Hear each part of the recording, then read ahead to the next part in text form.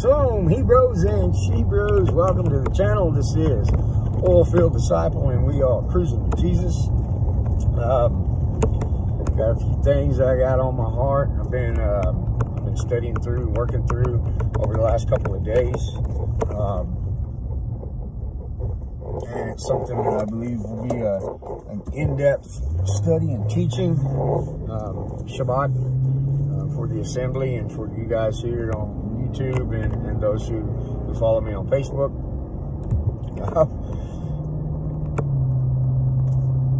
The Lord has given me a blessed gift over the last,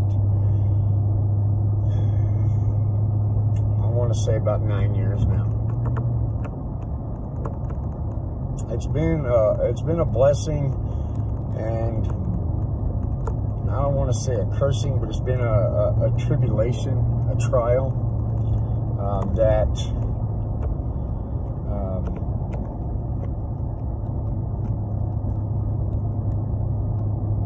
it's painted a target on my back for sure, because this gift that the Lord has given me of seeking truth and being given the revelation of truth through the sea of lies that are amongst our world today.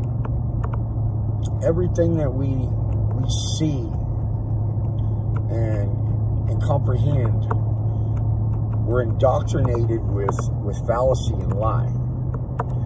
And the only ladder out of that sea of lies, the only ark, let's say, boat, out of that sea of lies that is this world, that Yahweh tells us to love the world is enmity with Him.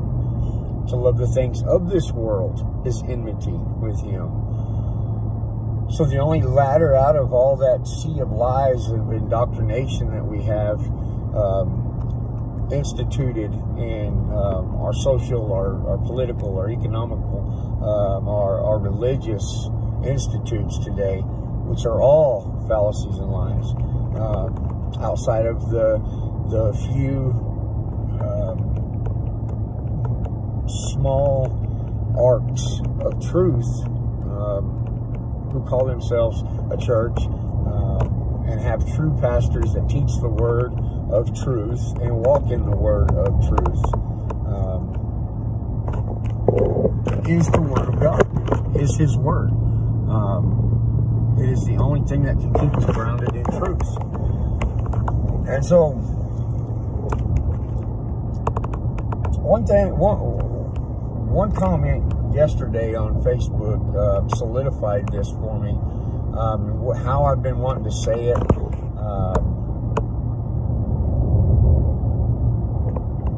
The direction I wanted to come at it.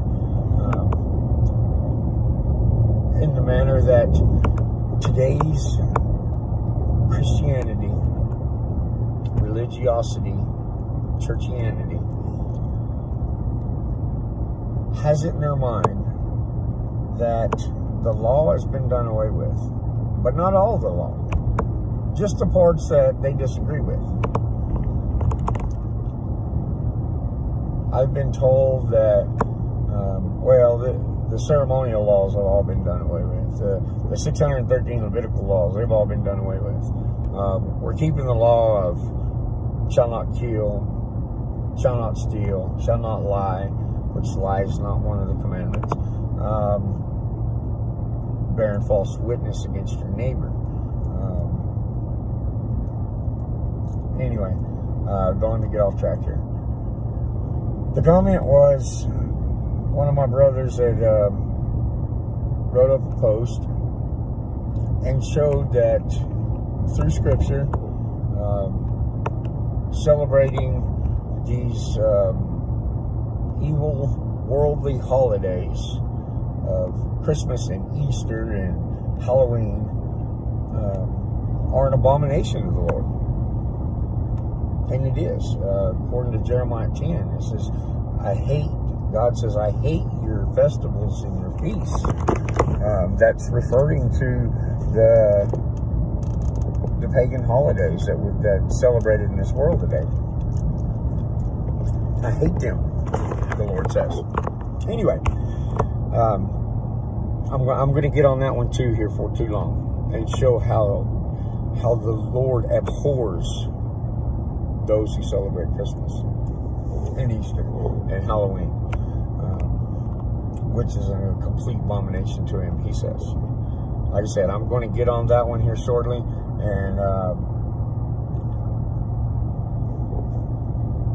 you're going to have the choice. Through my studies today, 2 Corinthians chapter 3,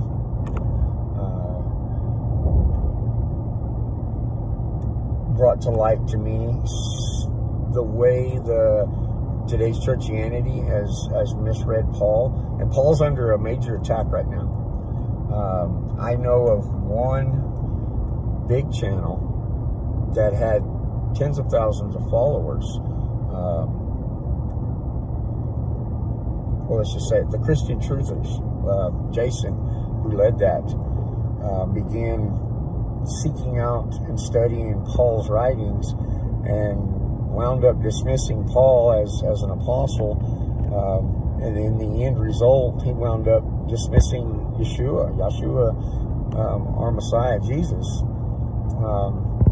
as an actual individual, and dismissing Jesus altogether. Now he's completely went off the rails, all because he doesn't understand the writings of Paul. And the Christian church has done the same thing. And 2 Corinthians 3:14 through 17 is talking about the blindness of those who claim to follow Jesus, who claim to be believers, but they're still blinded, just as the veil of Moses, when he went into the temple, would wear a veil, would go into the veil, where the people couldn't see, and then he would come out and give the commands. That's Exodus 34:34. But it speaks of the old law of Moses in 2 Corinthians chapter 3, verse 14 through 17. And it says it's done away with. Those words are used, but in correct reading and context, it's not the Moses law that's done away with. It's the veil that blinds that is done away with. So it's not the law done away with. Yeshua, Matthew 5:17 through 19, I come not to destroy, I come not to do away with, I come not to abolish the Torah and the prophets, but to fulfill the Torah and the prophets. Fulfill. To be the embodiment. To become the living example of truth and standard of Yahweh. Not to end it, not to do away with it, but to become it as an example. We are to become more and more like the Son day by day. What does that mean? What did Jesus do? He kept the law fully, right? If he ended the law, why even teach on it? Why not just show up, say, hey, you guys can do it however you want. God doesn't have a standard no more. Don't worry about none of it. The killing part, the stealing part, the loving God with all your heart part, do away with it. Because Paul's going to come along in Philippians chapter 4, verse 13, and say that I can do all things in Christ who strengthens me. And that was the response to my brother's post yesterday about the pagan wicked holidays, world holidays that we celebrate. And that was his response. This covers all of that. We can do it because this scripture covers it. Well, if that's how we read that, how about I can do all things in Christ who strengthens me? I can kill. I can steal. I can cheat on my wife. I can cheat on my taxes. I can rob. I can tell God to go jump in a lake. I can do all these things in Christ who strengthens me, right? Now I'm going to do in-depth. We're going to go in-depth on this Shabbat. This Shabbat. And we're going to look at it. Paul's thorn. We're going to look at what grace means. Because I don't think we fully understand the concept of grace. Grace is the empowerment of the Holy Spirit to influence our heart, to either choose or reject Messiah. Ephesians 2 and 8. Come on, let's go back to it. We are saved by grace through faith. Faith, per Hebrews 11:6, is the only thing that pleases God. And the only way we get faith, Romans 10:17, is by the Word of God. Faith comes by hearing, and hearing by the Word of God. Check it out. Let's keep going.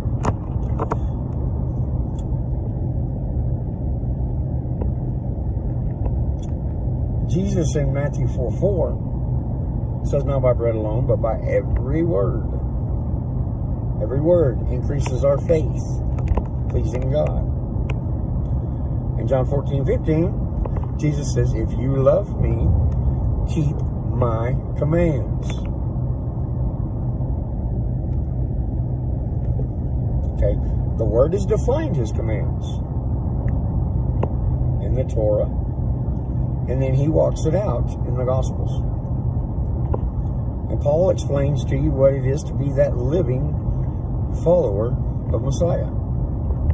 That's why his letters are so prevalent in the New Testament. He's living it out. He's going through trials, tribulation, problems, issues, just like me and you go through. But he goes through it because the grace empowers him. My grace is sufficient. Well, if your grace is sufficient, then I'll glory in my infirmities, my trials, my tribulations, my corrections from you, Lord, my rebukes from you, Lord. Okay, you can find all this in 2 Corinthians, what is it? 2 Corinthians chapter 12. Verse, I think it's 7 through 12, 7 through 11, something like that. That's Paul's thorn. Right? Okay.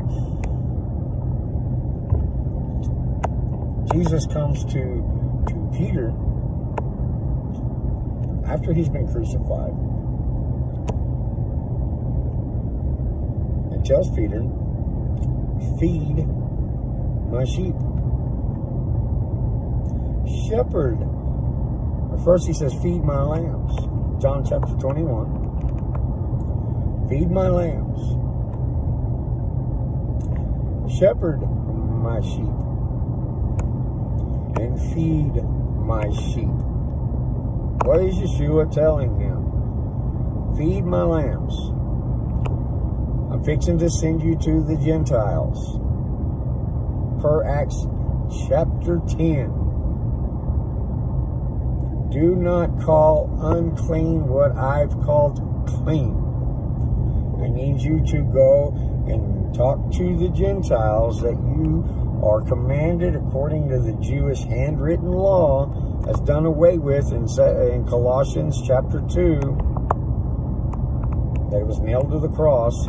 Man's handwritten law. I need you to go to these people that you're supposed to have nothing to do with, because don't you call them unclean. I've called them already for the Word of God, and feed them. That's the food of the sheep that comes down like a scroll. Jesus is not telling Paul or Peter, you can go eat shrimp and lobster and bacon and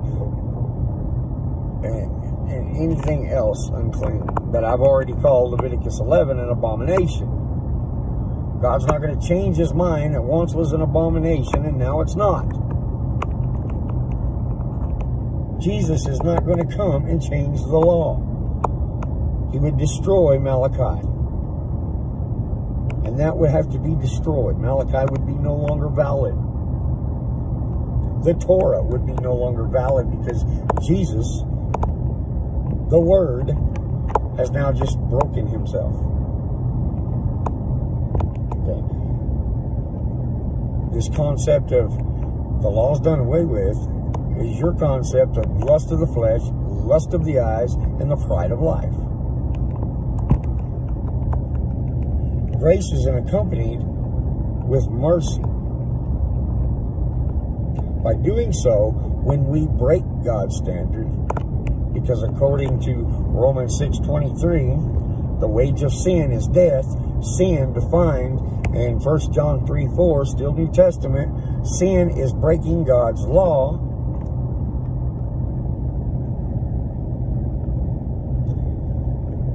Matthew 7:23, Jesus says, "Depart from me, I don't know you. You are a lawbreaker." You were told to follow the law and you rejected it.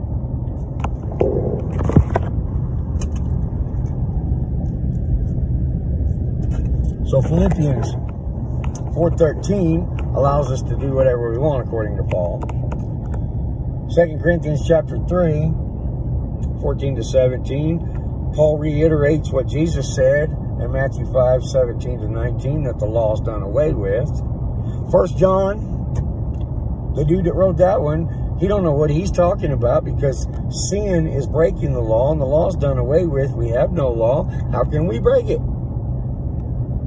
How can we break what is no longer there? Are you starting to get the concept of God as a standard? He corrects and rebukes those he loves. Okay, now let's go back to John 21. Jesus says, "Simon Peter, son of Jonah." What does it mean to be called son of? If you are the son of, then you are to be the representation and follower of that. And so if Peter's the son of Jonah, what did Jonah do? Jonah taught and went and preached repentance to the Ninevites, right? What is Jesus telling Peter in John chapter 21? Go and teach repentance to my lambs, the Gentiles, so that they can come in and be in the sheepfold, so that you can shepherd my sheep.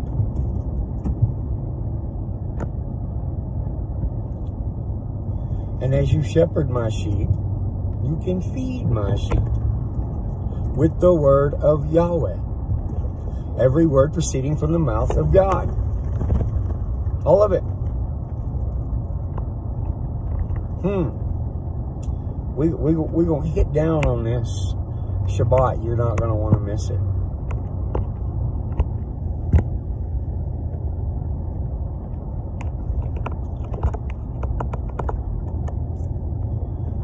Yahweh has been impressing upon me, and I keep wondering why do I got to keep going back to teaching the law?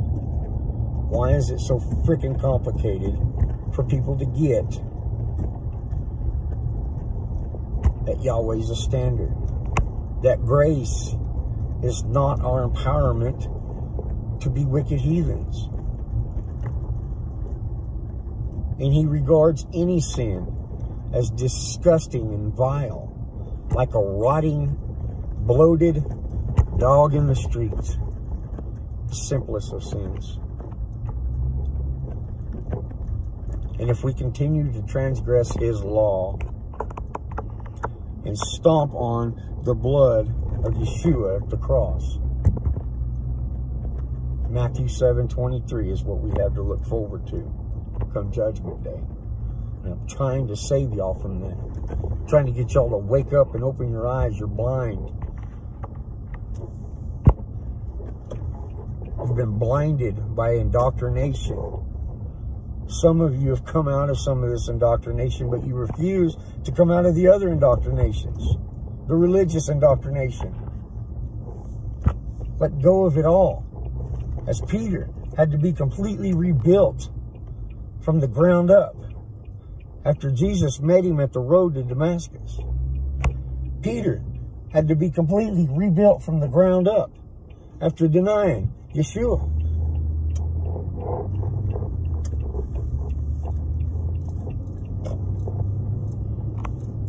Come out of her, my people, lest you partake in her plagues, and receive of her judgments. Come out of her, my people. Y'all be blessed, be encouraged, and always be frustrated. This is Oilfield Disciple, and I will catch you guys on the next ride.